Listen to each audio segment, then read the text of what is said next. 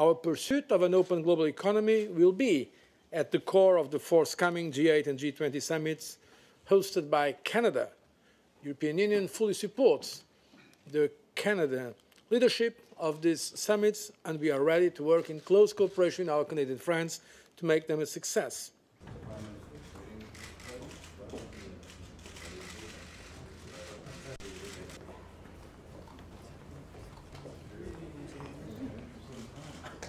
In fact, today's European Union-Canada summit comes at the right time for us to discuss not only our good bilateral relationship, but also the collective responses to the global challenges we face and that will be taken up at the G8 and G20 summits.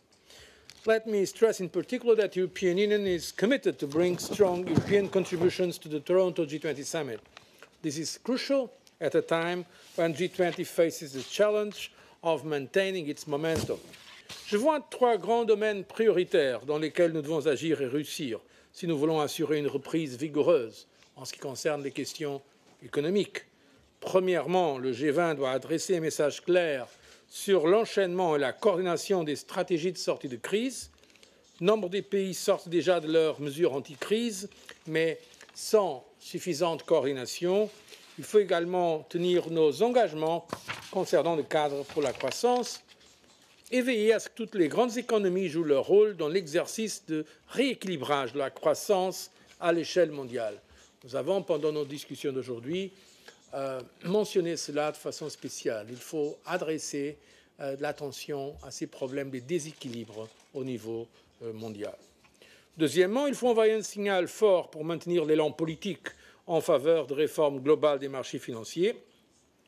L'Union européenne a déjà fait une grande partie de son travail dans ce domaine.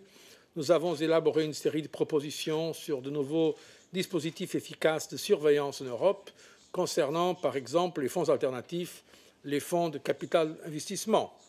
Et nous étudions maintenant le rôle des contrats d'échange sur défaut, travaillant à une réorganisation fondamentale des marchés dérivés afin d'améliorer la transparence et la sécurité. Enfin, nous devons aussi avancer dans la réforme du FMI.